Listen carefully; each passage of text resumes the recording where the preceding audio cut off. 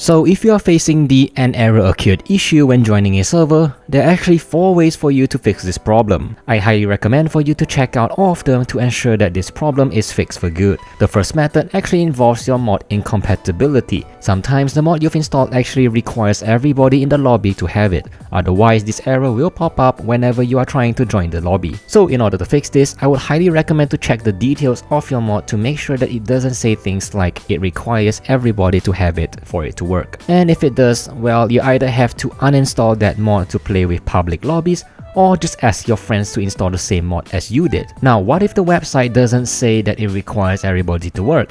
Then this leads me to the second method, which is to make sure that the mods you've installed are client-sided. Client-sided mods are mods that only works for you if you installed them, but not for everyone else. So it should not interfere you in joining other people's server. Take this for example, where I've installed the helmet cameras mod, which places a camera on my ally's head so I can see what they're seeing. This is a client-sided mod that only works for me because I've installed them. Other players in the lobby cannot see this helmet camera mod because they did not install this mod, but I can still play with them anyway. This is the beauty of client-sided mods. So yeah, make sure that the mods you've installed are client-sided, otherwise you will get the "an error occurred" issue.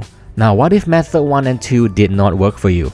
Well, it may sound simple as it is, but try verifying your game files in Steam. You have no idea how this one simple method have helped many of my friends saved by this method alone. Because sometimes while installing the mods, things can easily go wrong and files can be misplaced or corrupted. Plus, it only takes a few clicks anyway, so don't skip out on this. Next up, make sure that the mods you installed are updated. If you are using the Thunderstorm mod manager, you will sometimes see a notification here to remind you that your mods are ready to be updated. Different version of mods can sometimes result in error issue if you try to join another server. Now, if you installed the mods manually, head to the website of the mods that you've installed and see the latest version there and make sure you got that. A lot of people forgot to update their mods, so make sure that you check yours as well.